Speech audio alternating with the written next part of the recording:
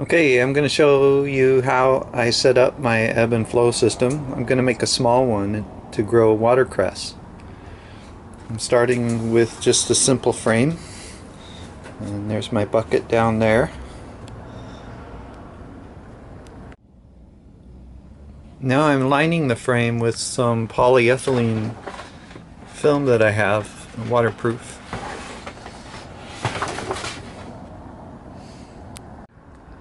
I'm just stapling the frame down, making sure to put the staples either on the top or on the outside, just not on the inside because then it'll leak.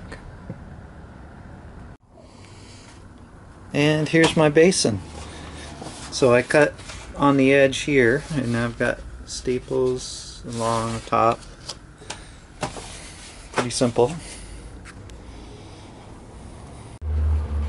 So here's some of the things I'm going to need. I've got a pump. It's just a small aquarium pump. And I've got tubing to go from the pump into the bath from underneath. So the pump's going to be down in the bucket. It's going to pump it up. I've got an air pump, the air tubing in a bubble thing to aerate the water inside the bath. That's really important, to aerate the water. And then I've got some of these fixtures here, so what I need to do is cut two holes. One goes like that and the other goes like that. So when it's pumping up, it'll pump up through here, and then this will take the overflow so that in case it pumps too long, it won't overflow the basin. So I'll have this one on here, and then this one, it'll drain back through once it's done pumping. And a timer. It's important to have a timer, so plug the pump into the timer, and I keep my electrical attachments up in the air so they don't get wet.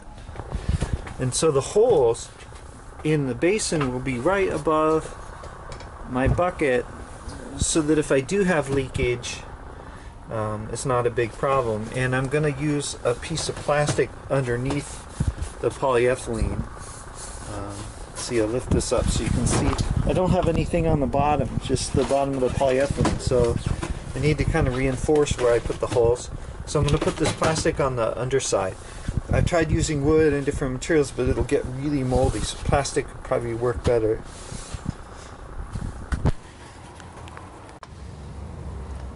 So here's a better look at the fixture I'm going to use, and I have two of these, one for the inflow and then one for the overflow, and they're the same size. And so here's the threaded part, so this is the part that has to go through. So I need to find a hole saw. It's just this size, no bigger, no smaller. And then when I put it on, I'm going to seal it up good around these washers. In this case, I'm just kind of figuring out as I go, but so I cut the holes in my polyethylene, but the plastic support on the shelf is not big enough, these squares. So I'm going to pull one of these shelves out and modify it so that it can still support this weight and fit these things underneath, because this part has to fit. And then I'm going to seal it with some ultra black. That's what I have available.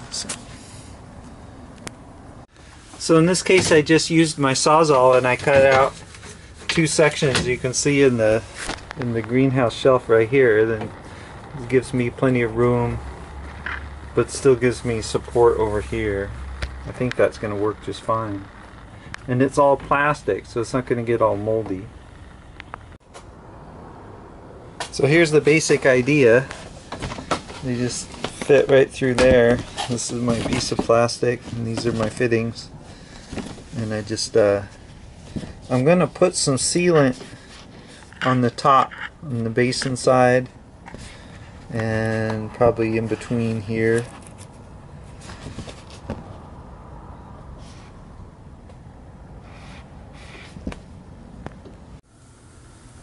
So down in the tank goes a pump and the aerator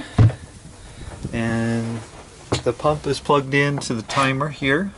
The aerator is not. I don't want a timer on that. I want aeration all the time. And then I'm going to hook the tubing that goes, and I've modified the tubing here, but I've used this one before so I know it works, and then just this tubing goes from the pump up to the nipple on the bottom.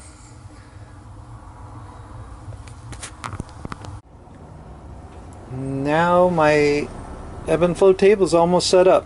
I've got my bucket, my pump in there, my aerator.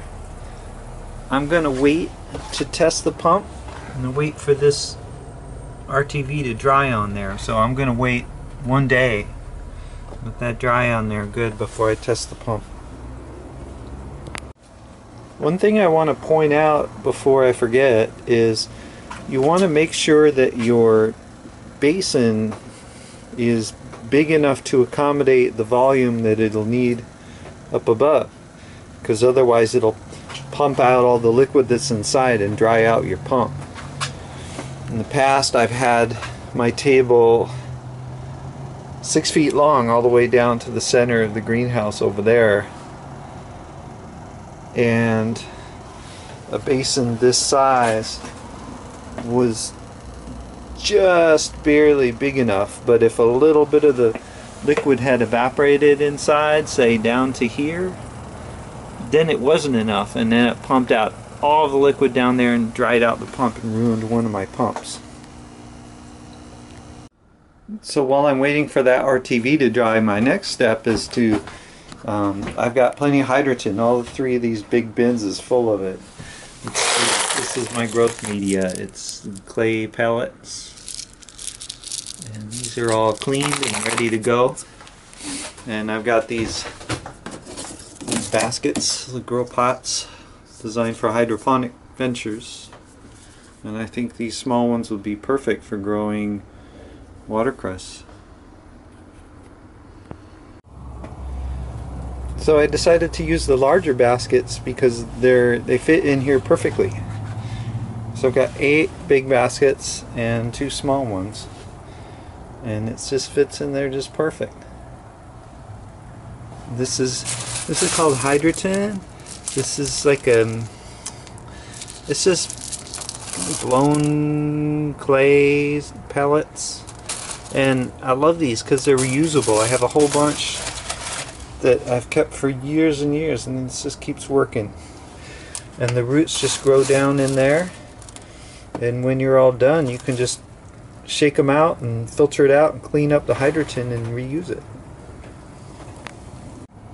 So now all I have to do is I want to get some nutritional broth type media stuff at the hydroponic shop to put in my bath, and wait for that RTV to seal on there, test it out, and then I just have to get the height of this one just right so that it fills these pots up just enough to get the roots but not too high. So I have an adapter on here that I can remove in different ways to lengthen and shorten this piece. And then this piece here just has a little filter on it to keep those hydrogen balls from falling in there, because these are the perfect size. They're clogging up my tube in there. And word on the growth media, and I'll say this again later, is I know that for different plants you want different amounts of nutrition, and for watercress you want low nutrient solution. So I'm going to use half of what people would use for other plants. Another word on growth solution. I know a lot of people like to use compost tea, just compost tea for watercress, because it's not super strong.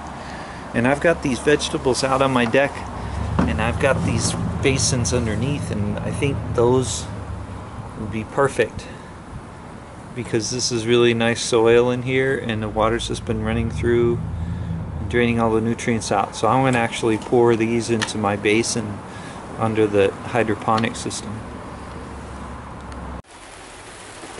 Okay, so now I filled up my bath with water, and I'm going to let it sit for 1 day just to let the chlorine dissipate out of the water. And I've got my pump in there and it's all hooked up, so we're going to test out the pump. So, got power here, and later I'm going to set up my timer, but right now I just want to test it. So hook it up. The water coming in here, and then when it gets up to here it'll start draining back. So I want to see how long is it going to take to fill up to here, and that's why it's called ebb and flow. And over here I bought some nutrient solution, and for watercress I'm going to use half of the recommended amount. And then this is some kind of bacteria that enzymatically breaks the phosphorus down so it's more usable for the plants. And they gave me that for free when I bought these. And this is the watercress.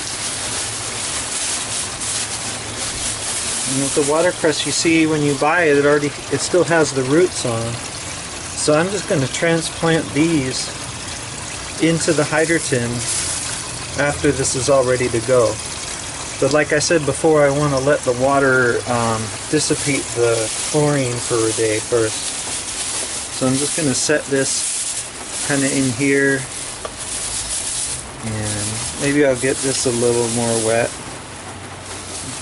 Set this in here and let it just get used to the greenhouse. So here's the water coming up, still pumping up. I want to see how deep it is in here when it gets to right to here. Okay, push the red button. Okay, so the water came up to the point where it's draining back into the basin underneath, and as you can see the hydrogen is now kind of floating up, and that means that I don't have enough hydrogen, so I'm definitely going to fill these baskets all the way up, because this drain pipe here is about as short as I can get it. So I either want to put something underneath to support these or just put more clay in there. See, like it's too deep for this one. These guys are going to float out, and the plants are going to float away. I think it'd be okay for watercress, but I don't want this clay stuff to move around too much with plants in it. Cut. Okay, so one thing I want to do is I want to time how long it takes for it to pump all the way up, because my pump is too strong, and so it's pumping up here and then it's floating all this hydrogen. So I'm gonna time it. Okay, so it only took 2 minutes and 30 seconds for the pump to get the water up to the level that I wanted it. So that's good. So I'll set my timer accordingly. But for now it's time to put these guys into the hydrogen, because we measured our nutrient solution. So it was 6 mils per gallon with about 25 gallons, so that was 150 mils of 054 and then 100 mils of 501. So that's plenty of nitrogen for watercress. Should be really happy. So we've got this watercress here, and I've never done this before, but I think I just want to try to break it apart and try to maintain the root structure.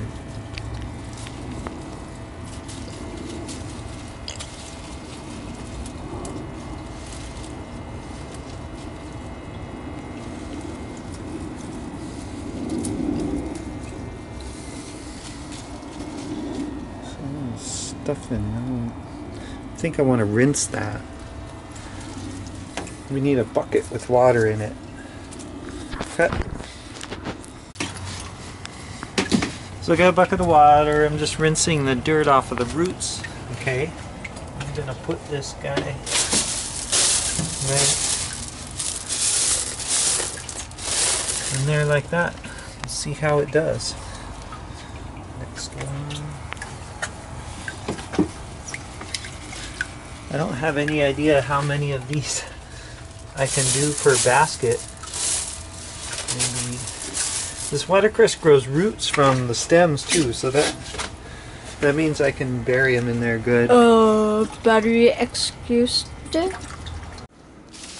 Okay, this part's a little complicated, but I brought my timer inside, and my timer has 20 settings on it. So I made a schedule for 20 different feedings and set them into the timer. And since there's only 20 that I can do for a 24-hour period, I went ahead and gave 10-minute feedings each time, and then just broke it down over 24 hours.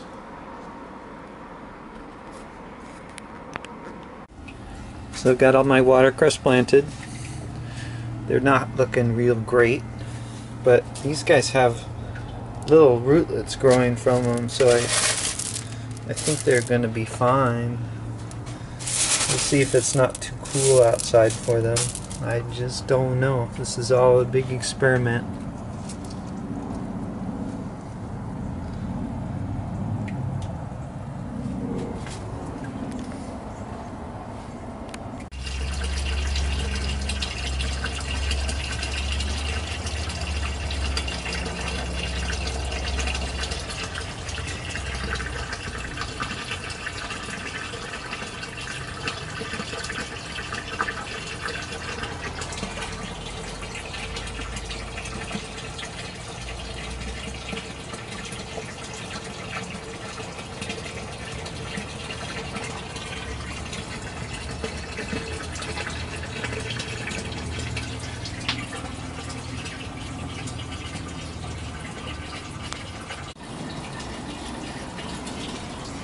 Okay, it's about a month later. I'm not sure exactly how much long later, I have to look, but as you can see, the watercress, it went nuts. I just put little bits in there in each one, and I've been eating it regularly, almost every day. I've been cutting the ones that keep growing over the sides. I'm not sure what happens to them after I cut them. There's one that got eaten, but there's a lot of it there now. More than 10 times as much as what I planted only like a month later. Look down on the bottom, you can see the roots coming out down in the water. Just happy stuff.